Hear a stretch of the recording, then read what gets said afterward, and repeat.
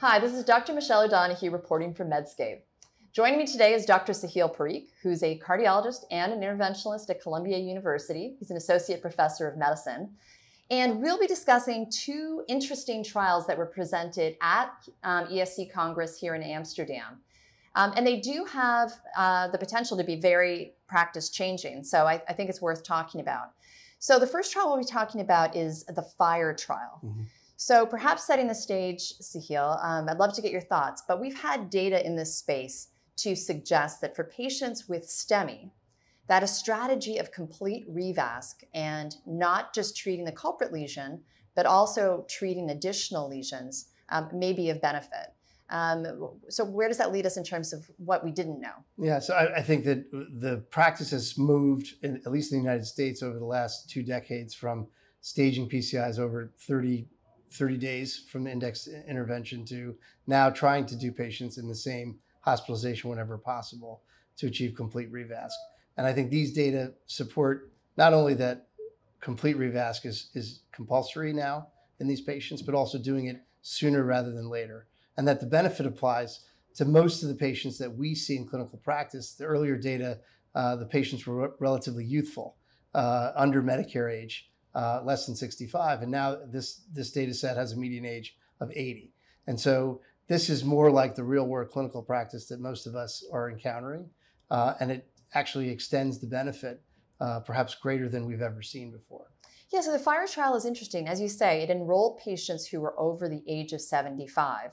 Where I think that some proceduralists are probably a little bit hesitant to think about complete revasc due to concerns about any additional contrast load on their kidneys, other types of comorbidities. And of course, for any trial, there's going to be some patient selection. But I think very reassuring that even in this older patient group, a strategy of treating all the lesions, and not only in STEMI, but also in non-ST elevation MI patients, that reduced cardiovascular events and mortality. I was really quite impressed by the mortality benefit. Right, the mortality curve is almost surprising to me. On the other hand, it emboldens us now that we can treat these patients more completely and earlier in their clinical presentation. So certainly we worried a lot about contrast exposure and the duration of procedures in this older population. But it seems that the benefit that's derived that we saw in younger patients where we had a natural inclination to be more aggressive extends also to this older population.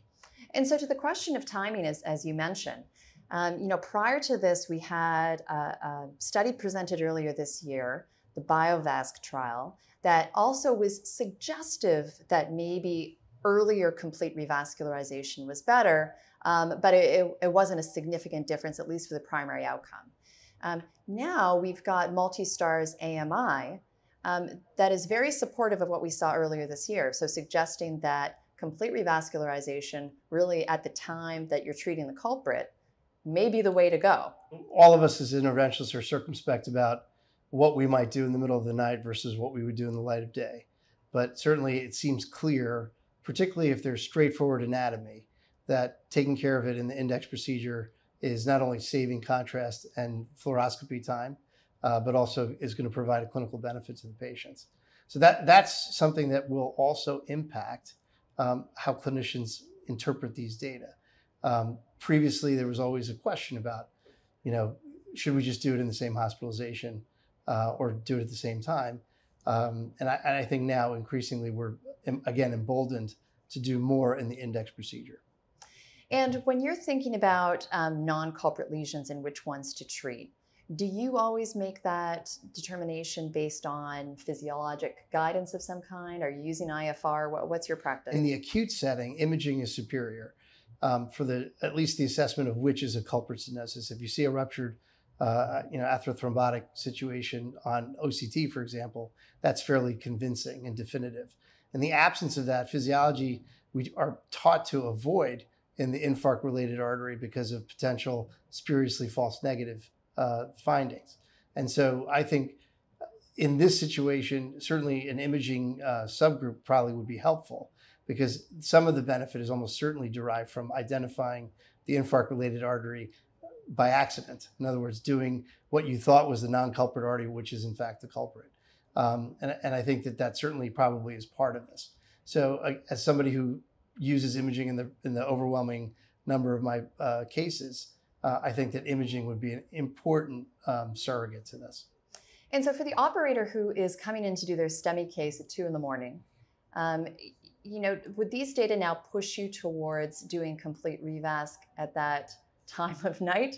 Or do you think that there's wiggle room in terms of interpreting these results regarding timing, where as long as you were doing it before hospital discharge and not, let's say, 30 days out, that you may be able to derive the same benefit? What are sort of the pros, cons? There's definitely a fatigue factor in the middle of the night, if it's particularly an arduous intervention for the index infarct-related artery. I think there's a factor that there's a human element where it may make sense just to stop and then bring the patient back in the same hospitalization. It's clear, though, that doing complete revasc is better and doing it sooner is better. And so how soon one actually does it is a judgment call as ever. In our practice, though, we've been pushing ourselves to get most of the patients done in their index hospitalization.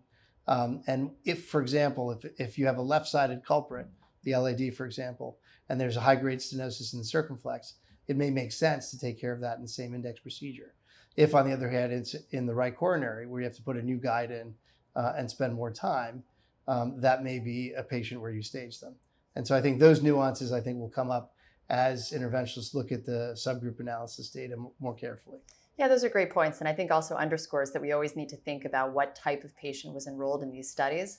And certainly if you have somebody with a lot of renal dysfunction, there might be more concern about giving them a large contrast load all in one sitting, albeit hard to know whether or not spacing that out by just a couple of days would really have a big impact. Right, and very often in the STEMI patient, you don't have the benefit of knowing what is their creatinine.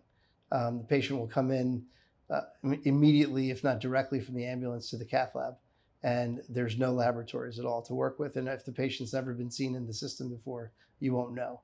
So again, in those situations, one may have pause, particularly if it's an older patient. I think what's reassuring, though, is that the data are supportive of being more aggressive earlier. And certainly this is the data set that we were looking for. So I think, yeah, just to summarize, the two key takeaways, I think, are that one, we now have more data to support a complete revasc strategy and even extending that now to non-ST elevation MI patients. And then two, sooner appears to be better. So ideally all done at the time of the index procedure. So I think very interesting science, and we'll see how it changes practice.